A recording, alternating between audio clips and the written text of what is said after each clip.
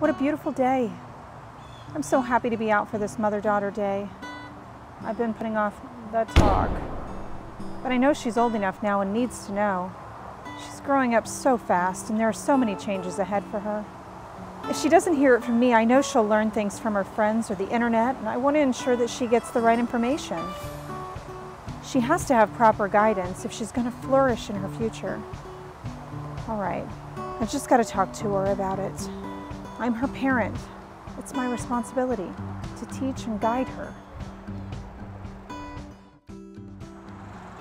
Hey Lily, can you come over here? I need to talk to you about something very important. Honey, there's some important things I need to discuss with you. Sure, Mom. What is it?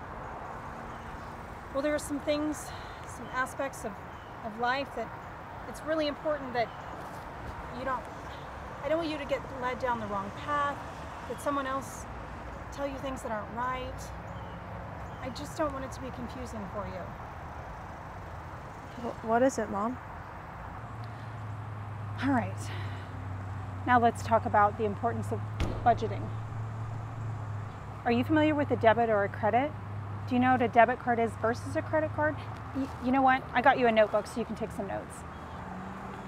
So there's a big difference between a need and a want. Perfect. Okay. Oh, and I opened up a checking account for you.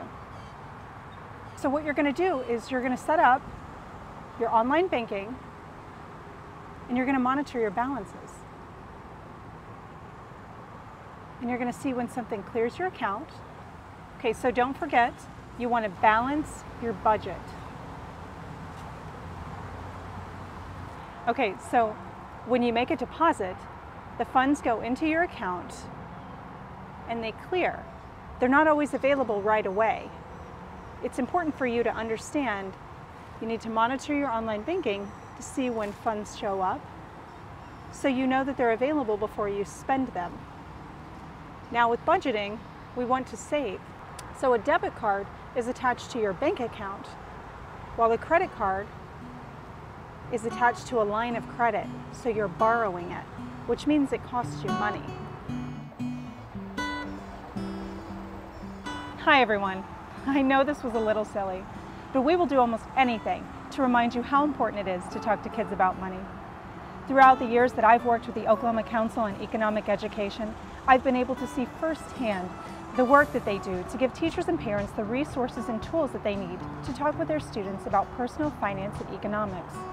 OCEE has accomplished some of the most creative work to get students interested in things like personal finance, economic growth, and entrepreneurship, as well as investing and much more. There is nothing more meaningful than empowering Oklahoma students, and OCEE is working to improve personal finance and economic education so that our students are informed and knowledgeable decision makers in their personal, professional, and civic lives. Your support is vital to ensuring that this important work continues. Please consider supporting the Oklahoma Council on Economic Education today.